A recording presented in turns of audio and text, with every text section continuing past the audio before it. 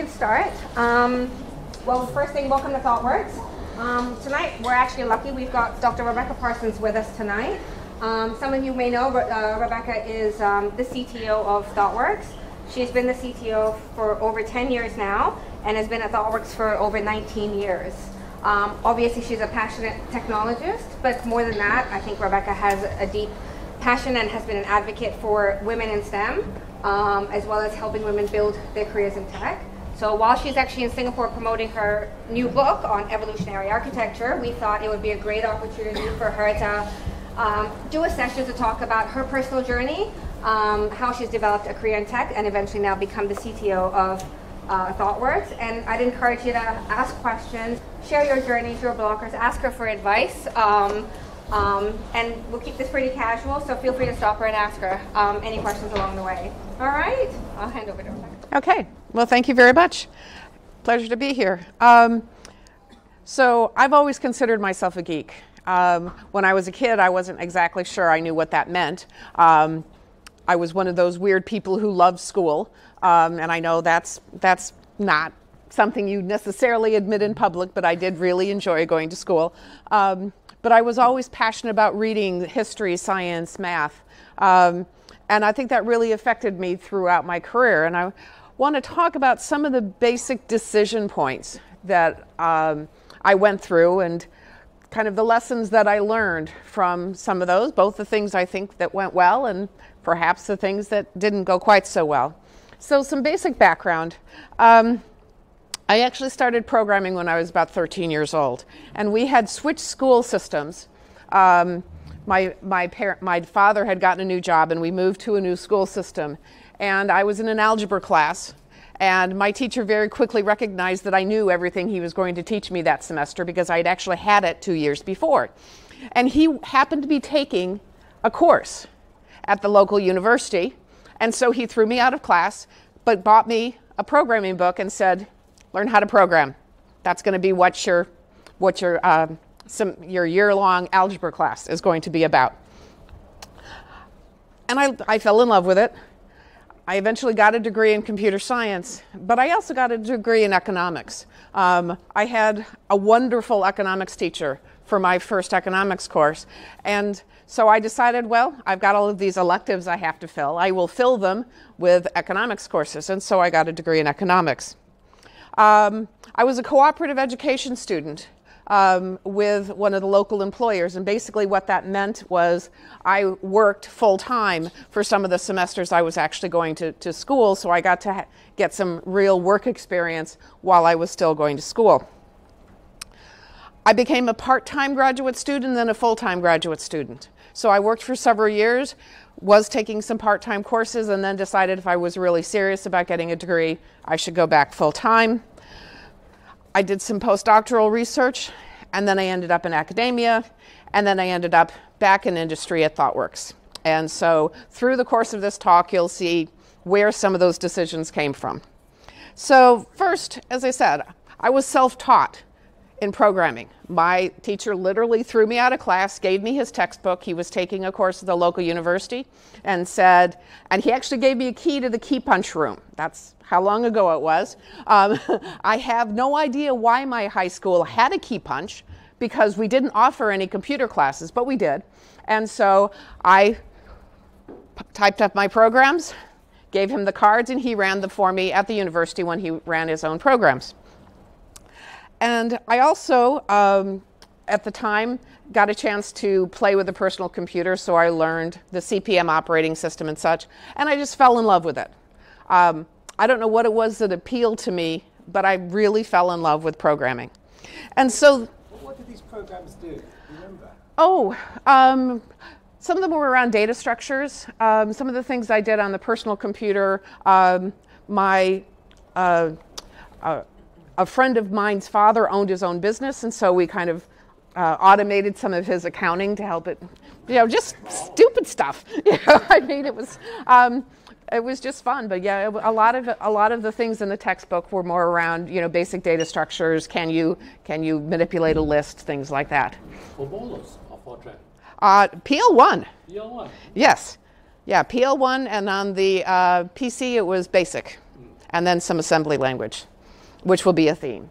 So lesson number 1, you don't need to be taught to learn. And if you can manage to approach learning not as a chore, but as play, then it's much less intimidating. So don't worry if you don't know something. Just say, okay, I'll figure out how to learn it. So the next one is this co-op assignment that I was mentioning earlier. So it didn't exist for computer science graduates at that time at the local employer, who was Caterpillar Tractor Company. They had them in lots of different engineering disciplines, electrical engineering, mechanical engineering, all of that, but not computer science. I was working for a dentist at the time, and the person who ran the program was a patient of my dentist. And he came in for a dental appointment, talked to my dentist, and they came out and said, would you like to pilot a co-op program for computer science majors at Caterpillar?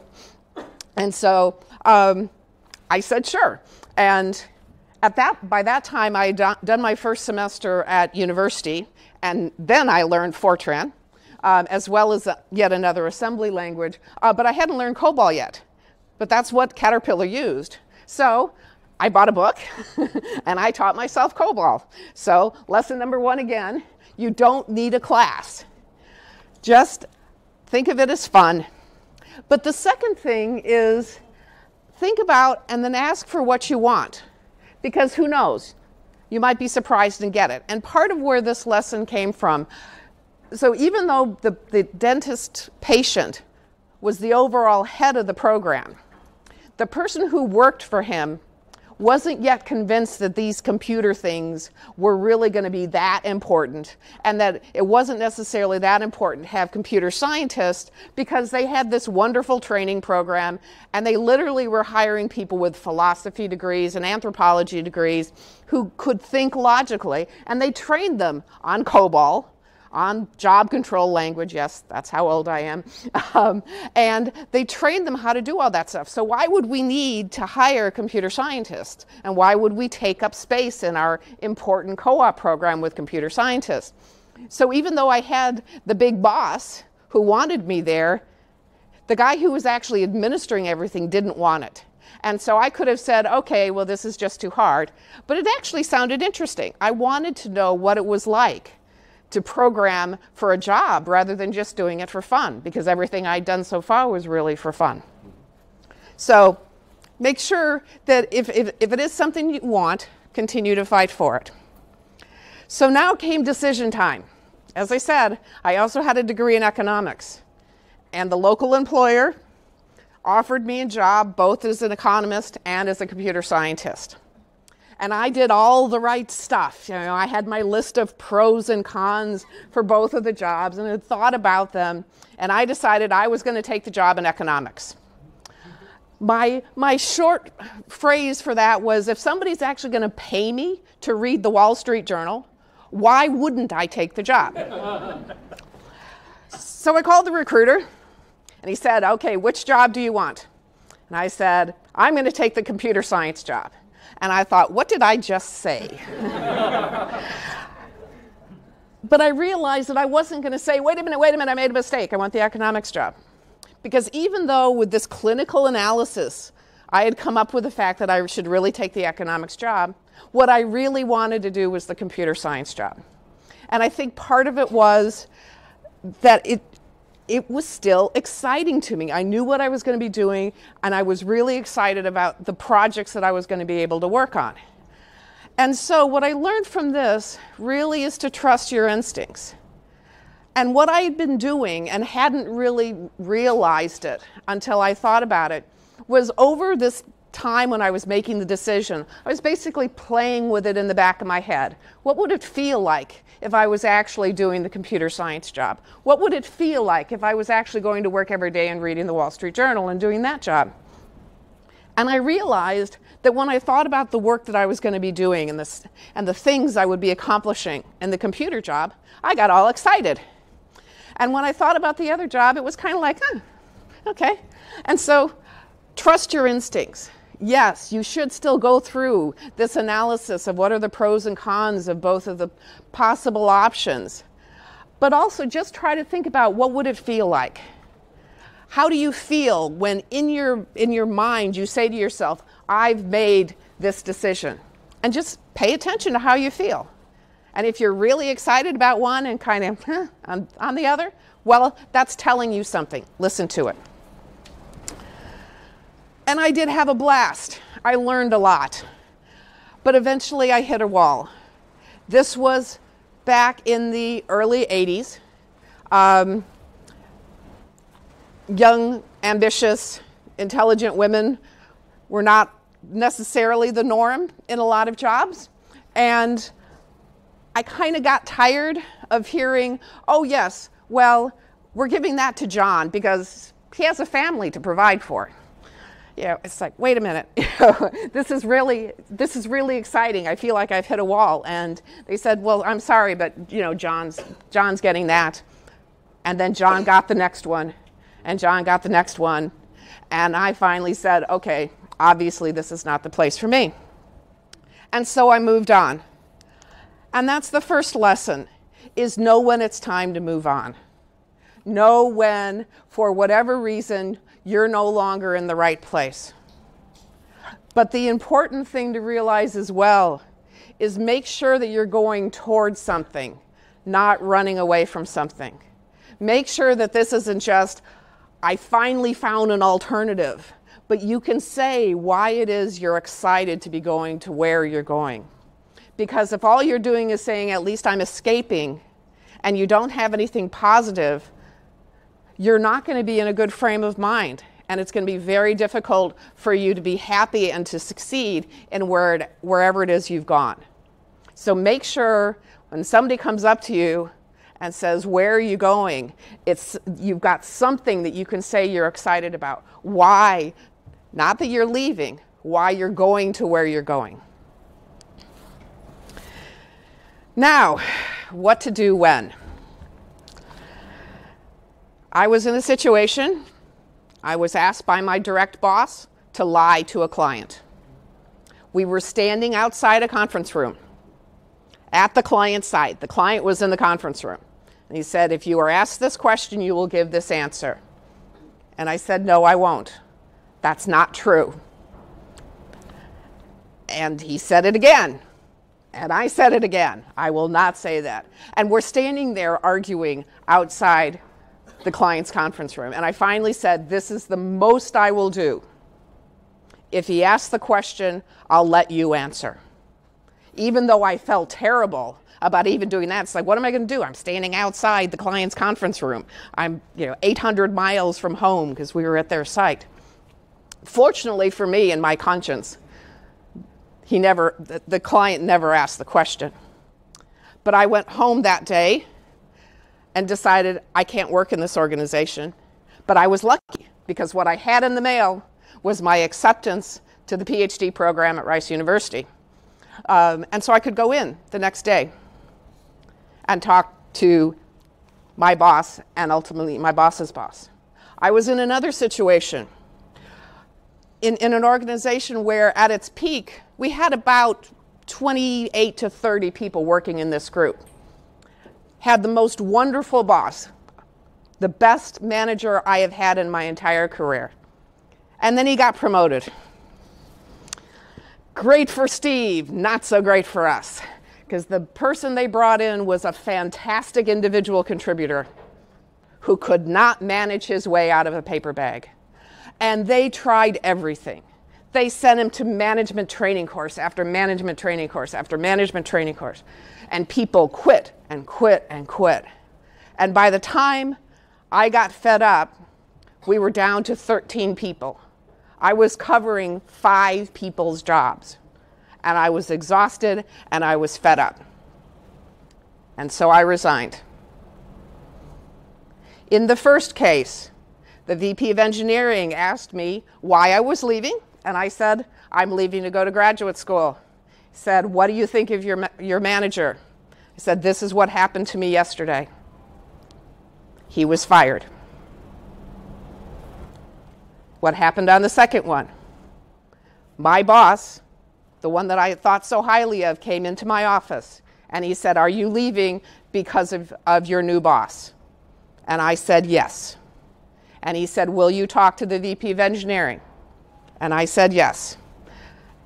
That was on a Tuesday afternoon. Wednesday morning, I went into the VP of Engineering's office, and I told him, these are the things that have been happening. These are the courses that you've tried to send him to, because he would come back and he would talk the language that he learned in the course, but then he would revert to his old behaviors. Because in his heart, he was a fantastic scientist and a very bad people person. And I just laid it out very calmly, very rationally. And security packed up his office and moved him to another building, and they put him once again into a chief scientist position, which is what he should be doing. He was an incredible scientist. He just couldn't be a manager. And one of the things the VP told me is, of all of those people that quit, not a single one said anything bad about that manager. And yet every single one told me that they were leaving because of him. And none of them said a word. So 2 lessons. First thing, in the short term, if you're in a bad position, do what you need to do to protect yourself. That's what I did standing outside that conference room. I was so glad that I didn't have to keep my mouth shut when he lied to the client, when I knew he was lying. But that was the best I could come up with in that situation. So do what you have to do. But you have to tell the truth. The people you work with and for cannot solve problems they don't know exist. And the people that you work for cannot deal with situations unless they have the facts. And this is a story I tell to a lot of people that I work with, or who work, quote unquote, for me. You have to give me the information, because I cannot fix problems that I don't know exist. You have to tell me. And so even though it's hard, and I'm not proud of the fact that one person got fired and one person effectively got demoted on the basis of what I said, but then on the other hand, I start to think about, well, that person should not have been a manager. So yes, he was back in a job that perhaps he didn't want anymore, but what about the people who could now be effective at their job, who could now enjoy their job, who could now be productive in their job? So one person was hurt, but it helped everybody that was left. And oh, by the way, I stayed, because we were less than 50%, and I knew a whole lot about how to run that particular system. So do what you need to do to protect yourself, but ultimately tell the truth. And if you're calm, if you're rational, if you're factual, you can actually make a difference. My old manager, Steve, told me later that the VP of Engineering was really scared about this, because he thought, of course, you know, flighty woman, that I was going to be yelling and screaming and crying and all of that, and he was shocked that I came in and fact, responded to questions. So do what you can to be very prepared for a meeting like that. Because what you don't want to do is you don't want to burn bridges. You don't want to make enemies, but you have to do the right thing. So now I'm in graduate school, and it's very early in my first semester. And there's this talk. These professors come from the University of Wisconsin and talk about something. And one of the professors, who happened to be teaching one of the courses I'm taking, but I still don't really know anybody because it's still very early in the semester, he asked this question: has this particular area of research been pursued yet? And the answer was no, we're focusing on this area. And I thought, that sounds really cool. And so I went up afterwards and I said, they were talking about that area. And I said to this professor, I would really like to work on that. And so very early in my first semester, I knew what my PhD topic was going to be. I actually published a paper probably 1.5 years earlier, simply because I knew what I was writing about. So when you see something like that, when something really excites you, when you're passionate about something, go ask for it. Pay attention to when your eyes light up. Pay attention to when you get really excited and you just can't stand still. because those are things that you want to grab a hold of. Even if you're not sure. So Nora Denzel is someone that I've heard speak multiple times. And she was standing on a stage once in India and said, fake it till you make it. And she actually said, so make believe you're standing on a stage in front of 1,000 people and you're actually comfortable doing it.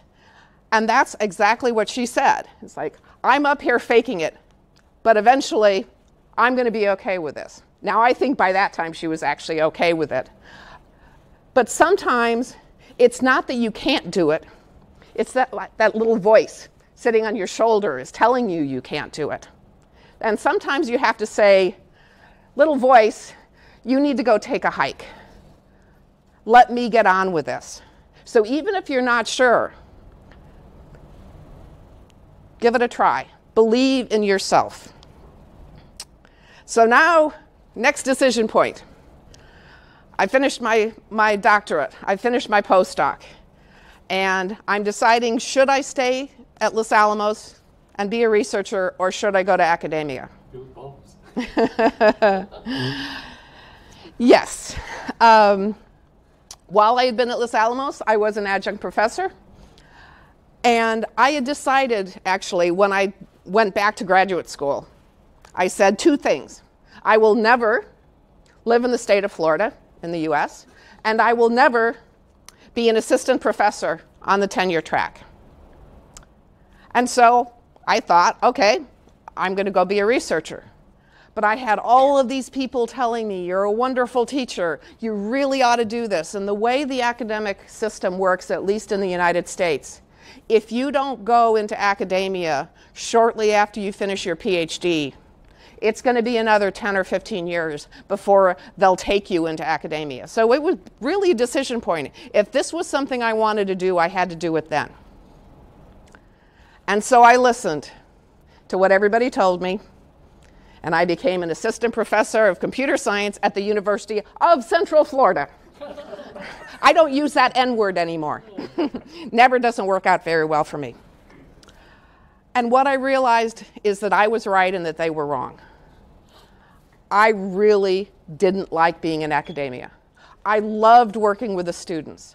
I loved the excitement of all the new people coming in every semester with their bright ideas and with their questions and all of that. I found that fascinating.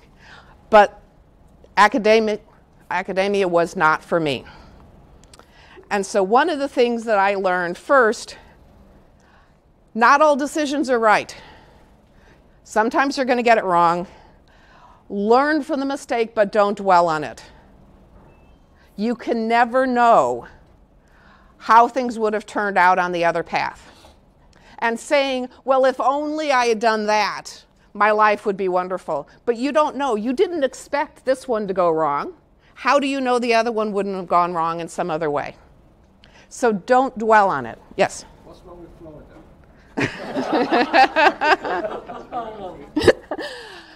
The politics. Oh, okay. Yeah. Although, of all the places I could have been in Florida, I was in Orlando, which was actually marginally tolerable. I lived there for 10 years, but so don't dwell on it. Learn from it, but don't dwell on it. And one of the things that I learned is that when you're getting a lot of advice from other people that runs counter to what you really think about where they're coming from. And I should have realized this, because when I was back talking to that VP of engineering about going back to graduate school, one of the things he said to me is, I would love to be able to talk you out of it, but I didn't go when I had the chance like you do. And I regret that. And I think a lot of what happened with the people who were giving me the advice is there was a similar situation. They regretted not going into academia when they had the chance. Think about whether or not people are projecting some things on you. I'm not saying never take advice from people. You want to seek out advice. But if it really runs counter to what you think is right, think about where they might be coming from and why.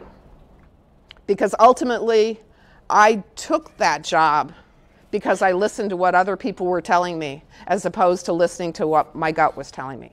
So I ignored, what was it, lesson 2? Bad idea.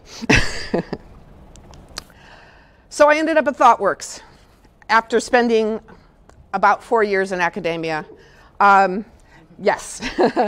And for the first time in my career, I had a leadership development coach. What do I do with a coach? I'd never had one before. And he kept asking me these difficult questions, like what did I want to do? And you might have been able to discern from this that I didn't really have a career plan. I had known since I was 5 that I was going to get a PhD. I didn't know what it was going to be in, but I really didn't know when I was going to get it. And so I didn't really have this grand plan mapped out. A lot of these things were opportunistic. And after a lot of questioning and searching, what I realized is I knew very well what I didn't want to do. And I was always very clear, these are the things I don't want to do. But I really struggled with saying what I did want to do because I was afraid that if I was too specific about what I wanted to do, there would be this really exciting thing over here that no one would tell me about. And I didn't want to miss out on those things, so I said, okay, I just won't say what I want to do, and then I won't have to worry about that. But that actually doesn't give the people you work with the kind of guidance they need to help bring you opportunities. And so what we did was we actually got to the point where I could describe these are the characteristics of what I want. And it came down to 2 words. I wanted to be an impactful technologist. I am a geek. I will always be a geek. So being a technologist, being seen as a technologist is a very important thing to me. And one of the things I always knew I didn't want to do is I do not want to be a manager. And like that manager that I had so long ago, I'm probably not a very good manager. I need to be in some other kind of role. But I also wanted to have an impact. I wanted to make a difference. It was important to me to do things that would somehow make an impact. And so, don't be afraid to articulate what it is that you want. When I put that out there, the job that I got was the job I have now, Chief Technology of ThoughtWorks. Because they could see how that lined up with what it is I said I wanted to do. I still get to do all kinds of other things. I'm out on the speaking circuit. I'm getting involved in all kinds of different things. It's not stopping me from getting anything that I wanted. So I needed to stop being afraid that somehow I was going to cut off paths by actually putting a goal out there. It does help to have something to shoot for. Now, beware of the boxes that you put yourself in. Pretty much since I joined the company, I've been on most of the senior management groups. And for a long time, I was the only woman, and I was the only geek. Unless you would consider our founder a geek, and he would argue back and forth on whether or not he was a geek. But I put myself in a box. And I said, I'm here because I'm the voice of the technology community. And there was one meeting we had, and we were talking about forecasts. And I asked the question of our global head of demand, are you comfortable that you have the sales personnel necessary to achieve this plan? And he said no. I thought, well, this is a problem. But I looked around the table, and all of these other management types who understood business, who understood all of this stuff, they didn't seem concerned. So I thought, obviously, I'm missing something. So I didn't say anything. And lo and behold, a couple months in, it's like we're scrambling because, gee, we don't have enough people in our demand organization to meet our revenue plan. And it's like, you know, I knew that. But I didn't say anything. It wasn't that they put me in the geek box. I put myself in the geek box. And I said, I shouldn't be challenging this because clearly my betters know more about this than I do. Don't do that to yourself. If you're in a situation like that, bring your whole self. You might be there because you represent a constituency, but you're not just there because of that constituency. And you don't have to say, "What, you idiots? He just said he can't do it." You can say, this is what I should have said, and I've said similar things since. "Okay, clearly you all understand something that I don't, but this makes no sense to me. Can you explain to me why I'm the only one who's worried about that answer? Because clearly I'm missing something." And that allows them to either educate me about what I'm missing or say, maybe we should be paying more attention to that. But the important thing is, I wasn't put in a box. I put myself in that box. Sometimes others will put you in a box, but it's just as easy to put yourself there. And if you've put yourself in a box, the only one who can get you out of that box is yourself. So now it's sabbatical, one of the wonderful perks of ThoughtWorks. At 10 years, you get a 3-month sabbatical. It's like, what in the world am I going to do with myself for 3 months? And so I had to decide. And so I thought long and hard, what are the characteristics of the things that I want to do? And I came up with 3 things. I wanted to experience a different culture. I wanted to do something, obviously, that had an impact. But I wanted to do something that actually took advantage of who I was. And so I knew someone with a lot of contacts on the continent of Africa, and he put me in touch with several people. And they said, "Well, gee, I'm setting up a computer lab in Accra, Ghana, so why don't you come and pull cables and help us set the lab up?" And I said, well, that would have an impact, and it would definitely be a different culture. But there are a lot of people who know how to pull cables. So that really didn't satisfy that third criteria. And so what I ended up doing was being a fellow for UNICEF, working in their technology for development division in Kampala, Uganda. And I was bringing all of my experience in having dealt with systems because their senior most technologist, and he was brilliant, but he was 24 years old. There's a whole lot you haven't seen when you're 24 years old. For example, one of the things they were trying to do is move from pilot to a countrywide rollout of a kiosk. They wanted to put at least one kiosk in every village in the country of Uganda. At that time, there were 55,000 villages in Uganda.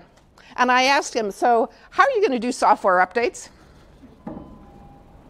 Hadn't thought of that one. At that time, all of those kiosks didn't even have internet connectivity.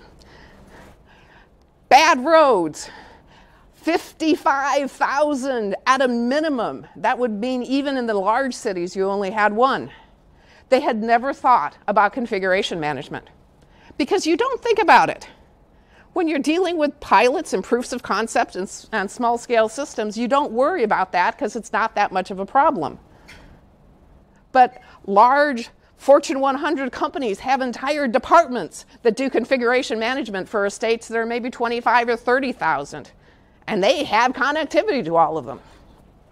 So this was exactly what I was looking for, something where I could take advantage of who I was and make a difference.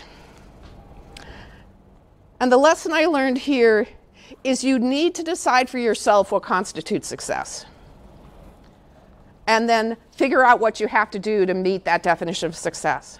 And ultimately, what I realized is why I wasn't happy in academia is their definition of success and mine didn't line up. And that meant I was faced with a choice. I either perform to their standards and be miserable, but successful, or I perform to my standards and be unsuccessful in their eyes, and that didn't sit well with me either. So you have to understand, what does success mean for you in your job? What does success mean for you when you have an opportunity like this? Figure out what's most important to you. Figure out what you can ignore, because some things, yeah, might not have been ideal, but I could cope with it. What are your absolutes? What are you passionate about? What gets your eyes to light up when you talk about it? What are your non-negotiables? And then everything else in the middle, you can negotiate on. But it's up to you to figure out what success looks like and make sure it's something that you're passionate about. That's one of the things that I really have learned. If your eyes don't start to light up when you're talking about something in your life, you need to go find something that gives that to you. It may not be your job. Not all jobs can be that thing for you, but make sure there's something that you can get that excited about. Because who knows what might happen. I must admit I never thought I would be wearing a bulletproof vest on my sabbatical. But at that time, we went to the northern part of Uganda, and there was some inter-gang rivalry between a couple of different sheep rustling gangs. And so they were firing at all the UN jeeps. So if we were out of the cities, we had to wear a pith helmet and a bulletproof vest. So that's me on my sabbatical. So how much did it matter that I was a woman? In college, it mattered some, but not a big deal. I had one professor who stated categorically women were incapable of understanding math and computer science. There were 58 of us, 4 women. The 4 of us banded together and decided we're going to prove this guy wrong. All 4 of us got A's. Some of the men flunked out of the course. But one thing about this is there was one of us that I don't think she would have made it if it wasn't for the support of the other 3. Because she had heard that same thing from her family and from her relatives. Oh, math is hard. You're a girl. You can't do that. But she stuck with it because we stuck together. And we proved them wrong. In my early jobs, again, some. But it had more to do with the environment than I think it had to do with the opportunities, except for that, well, no, John has to do that because he has a family to support.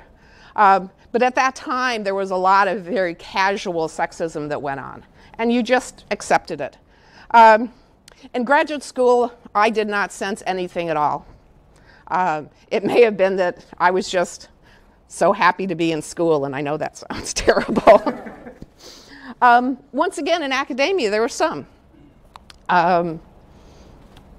It's still a reality, unfortunately. At ThoughtWorks, I am happy to say not at all.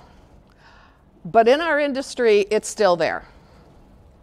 And it's much less obvious in some ways. It's really not socially acceptable anymore for somebody to say the kinds of things that professor said. He said it in front of the class. Well, women are incapable of understanding math and computer science. That is no longer socially acceptable. In some ways, though, it's more subtle, and so it makes it more difficult to fight. But I think more what we're dealing with is just an atmosphere that right now there's this archetype of what a good technologist is, and there are a lot of people who don't fit that archetype, and that's part of what we're railing against. So the final lesson, fundamentally, the only thing you can do is your best. If you deal with people with integrity, if you tell the truth, that's the best you can do. That's all anyone can ask of you. And that's how you can look yourself in the mirror in the morning and say, I did the right thing. And you can go to sleep at night. And yeah, okay, maybe you made a mistake, but you did the best you could. Deal with honesty and integrity. Tell the truth. And things in general will work out for you. And hopefully you don't have to repeat the mistakes that I have made. Thank you very much. So, questions? Could you share some of your